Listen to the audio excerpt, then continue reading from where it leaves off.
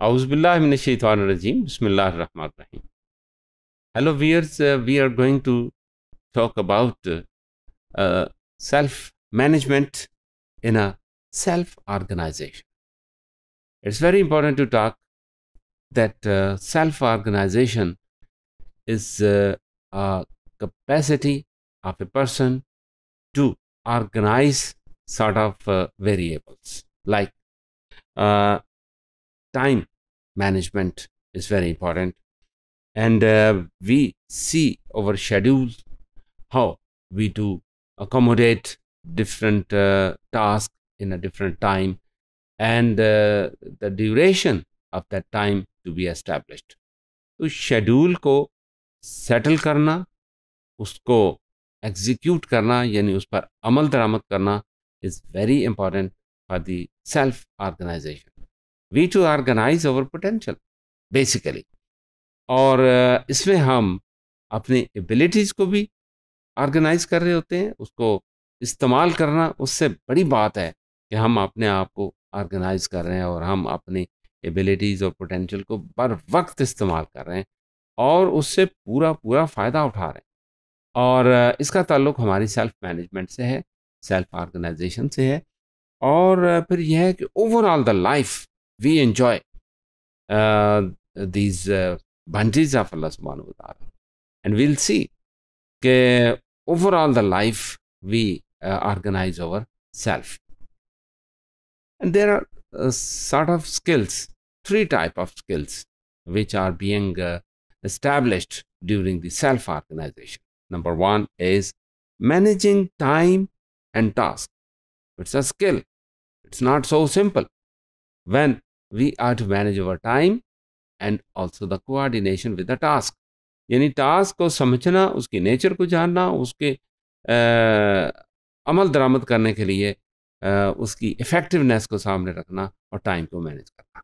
This one is a skill and we do establish it for our own self organisation.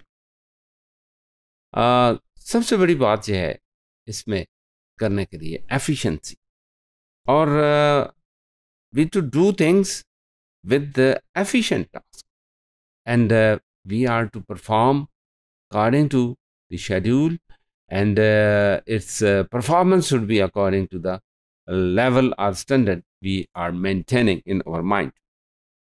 इसी तरह task के अंदर भी हम कुछ चीज़ों को ज़हन में रखते हैं. सबसे पहली बात यह है कि टास्क की नेचर क्या है, उसका ड्यूरेशन क्या है और उसके परफॉर्म करने में कितना वक्त दरकार है. और फिर यह है कि उसमें प्रोडक्टिविटी को हम ज़रूर ज़हन में रखते हैं. It should be useful. सिर्फ टास्क परफॉर्म करना, completion is not enough. It should be useful for the consumers.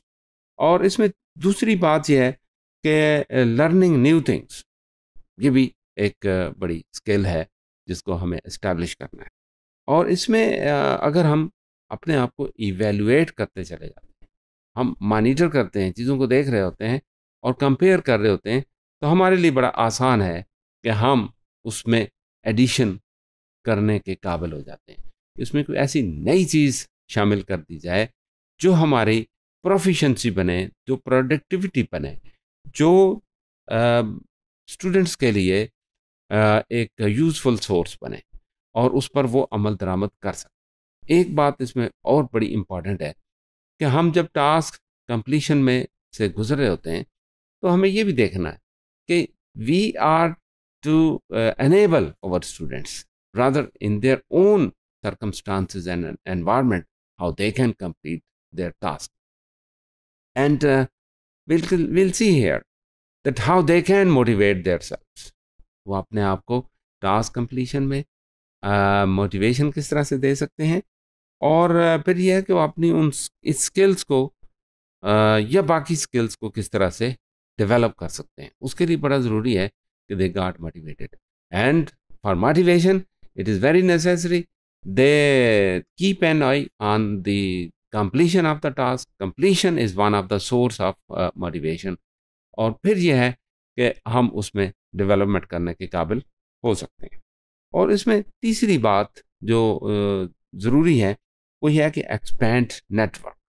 यानी हम एक जो सेटअप कायम कर लेते हैं उसी पे फिक्स्ड नहीं होना, बल्कि यह है कि हम बच्चों को ये सिखाते हैं कि you B N able to expand your network. आप उन एबिलिटीज़ को बाकी कामों के लिए भी चूज़ करें।